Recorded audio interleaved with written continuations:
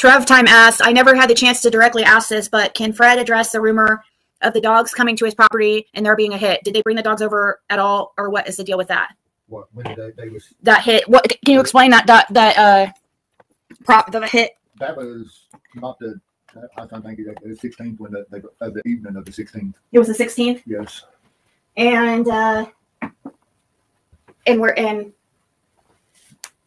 But what their theory was, the law enforcement, they figured it was scent that where Don had been there, come off where they had come up a holler, because he had scent all the way up a holler and stuff, but he got stronger about the time the road got rougher, and they figured it was where the vibration off the vehicle was causing the scent to get more, where the road got rougher.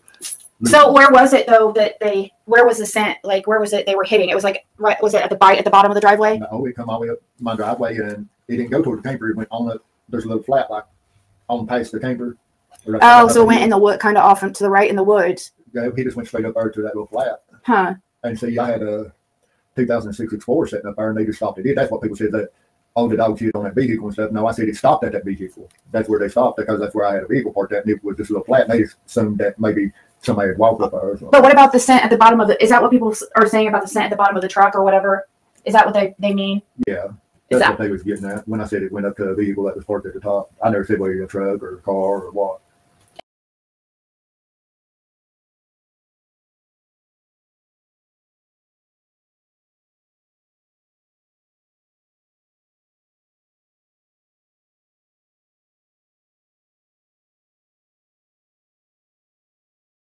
And that was the 16th? Yeah, the evening of the 16th, about an hour before dark. That's weird, because Don had been there He'd been there numerous times, from the 15th to then. Really? He came down there more than... He was there before dark on the damn 15th and talked to me. Yeah, I know, that's weird. Yeah, so yeah, Fred's never denied that happening, or that the dog sent, or her scent traveled down the whole road, or I don't know. Yeah.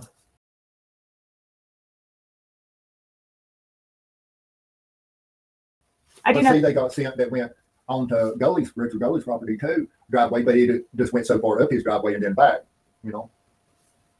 They just hit so far up his driveway, but not as far as where his cameras was. So, and they hit even other places in Holler, but that could have been where certain ones had been around, looking for some or something, go around or something. So Don B says about dog. Okay, somebody needs to fess up immediately. Who hyped her up? Who fed her this? We know how she loves to run with things, but this time she says she has backup. NDAs, shopping around to Netflix, Andy being the kind, wonderful neighbor and a star of a documentary. Meanwhile, the tracking dogs tracked up your husband's hill. I don't know.